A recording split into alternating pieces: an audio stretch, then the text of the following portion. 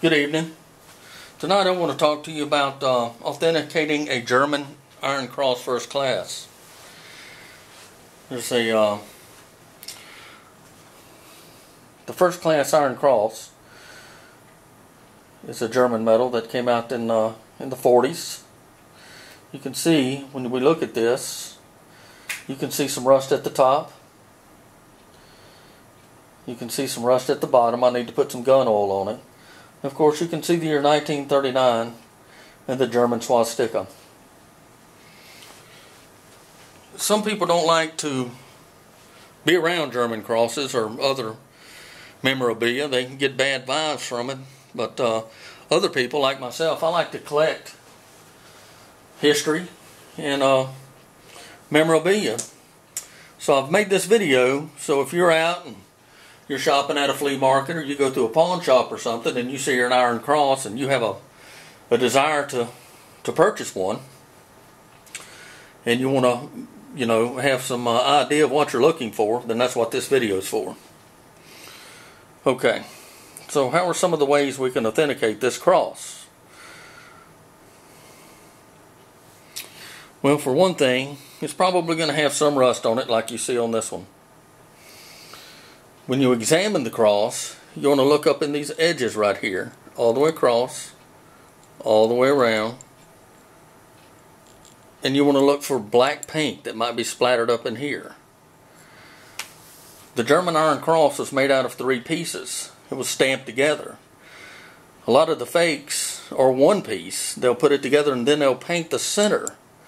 And when they paint the center, they inevitably get black paint on these edges. It comes up.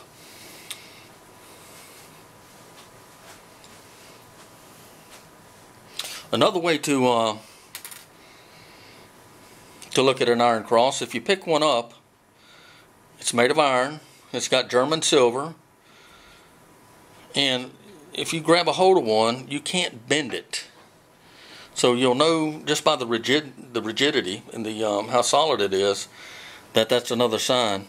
Now when I say they stamp it together, they make the back the front frame, and then they make the center, which is made of iron. So when they put them together, what you'll be able to notice, I'm going to hold it up here for you and see if I can get a shot on it. If you look, it's layered. So it's always good to have a loop. If you look, you can see the edge. It's 2 pieces put together over the iron. You can probably see it right there on the corner. So if you take a loop, then I would always recommend having one. Then you'll be able to see that fine seam .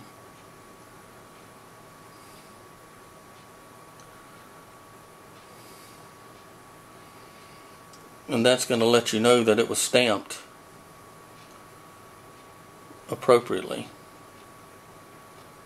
You might can see it right in here. Right there you can see where it came together.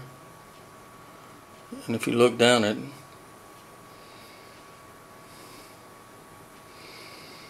then you'll be able to tell that it was pieced together. If you don't see that seam and you don't see 3 different parts, somebody's after your money, right? And it's easier to keep your money than it is to get it back, because thieves out there, they want your money as much as you do. So if you're buying collectibles, keep an eye out, learn up on it, study, and so you'll know what you're doing. Now most of the Iron Crosses, the common Iron Cross, it depends on what literature you read.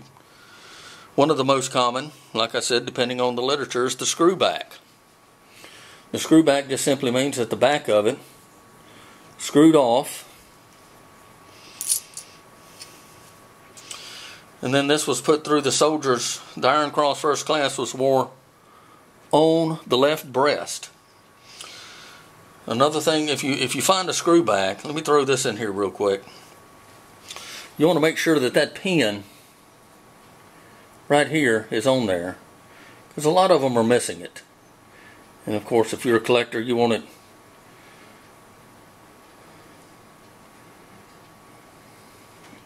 in as pristine possible condition as you can get it.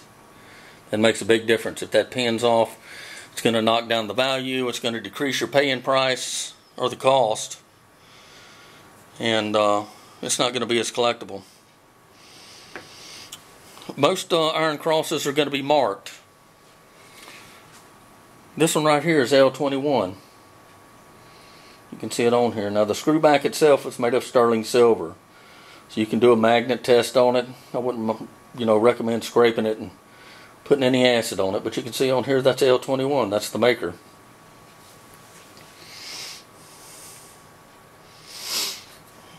Another way to authenticate this cross is the measurements. Don't worry about Lester back there. He's just hanging out and watching. So when you measure an iron cross, there was very few of them that were shorter than 44 millimeters. But an iron cross is going to be 44 millimeters. And you can see right there that it hits it. And if we flip the cross,